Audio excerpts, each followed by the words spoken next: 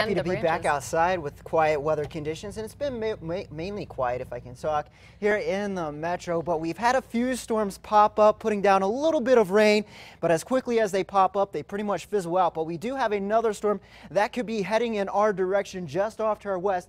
It continues to push off to the east-southeast, so that could impact us here in the next half hour to 45 minutes or so. Over near Santa Fe, you had a couple rounds of showers and storms. Just had a storm pass through your area. Now things quieting down once again, and it has been rather active around the northern mountains and also to our south around Los Lunas and Belen. You had a strong storm move just to the east of you in the past hour. That prompted a flood advisory. Still a lot of dark reds with this storm, indicating the potential for some heavy rain and frequent lightning.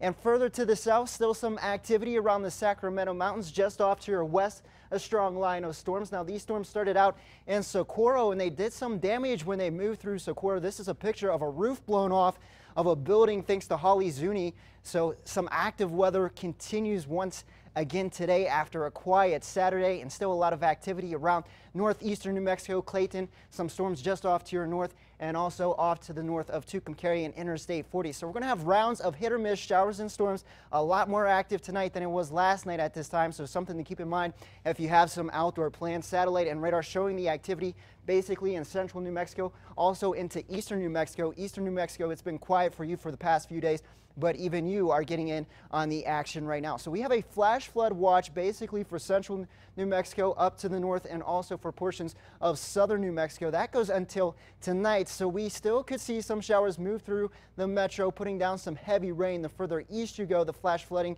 is not as much of a concern because these storms are moving a little bit faster today. So if you have some outdoor plans, temperatures will be dropping into the 70s later on tonight when you're waking up on your Monday, heading back to work. Temperatures in the upper 60s, and then they'll climb back into the 80s, and we'll be drying out tomorrow. We won't see a chance for storms here in the metro, and things will be drying out over the next few days after tonight. So we're going to have those scattered storm chances for tonight. Then tomorrow things die down a little bit as we're going to have some westerly flow ushering in some drier air. There's still a slight chance for some spotty storms basically in northern and northeastern New Mexico. Then by Tuesday, all of us drying out around the state as that westerly flow continues to pump in the dry air, and we'll have mostly sunny skies. So as we head into the evening hours tonight, we'll have that chance for some hit or miss storms. The best chance will be in northern New Mexico, also to our east, and we could still see a few storms here in the metro. But by tomorrow, when you're waking up, only a slight chance for a few leftover showers basically in northern New Mexico around 8:30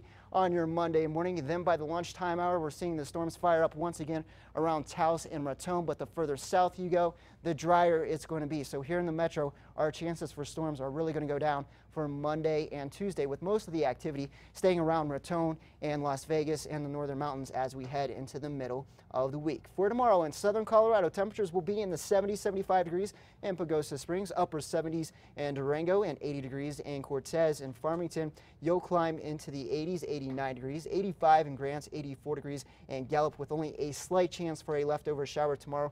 The better chance will be around the northern mountains. In the southwest, we'll climb into the upper 80s, middle 90s in TRC, 96 degrees in Deming, and 92 degrees in Alamogordo. Over to the southeast, we'll have a slight chance for a pop-up storm. The best chance will be around the Sacramento Mountains. Temperatures in the upper 90s, so things are going to be heating up in the southeast. 97 degrees in Roswell, 99 in Carlsbad. In Roswell, you could approach the century mark on your Tuesday with a slight chance for a spot shower.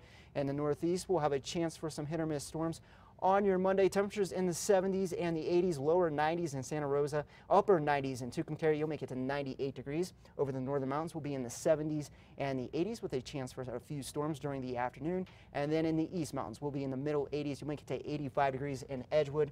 And then in the metro, we'll have a mix of sun and clouds. Temperatures heating up back into the lower 90s around Albuquerque. We'll stay in the 90s as we head into the middle of the week, with our chances for storms really going down by Tuesday and Wednesday.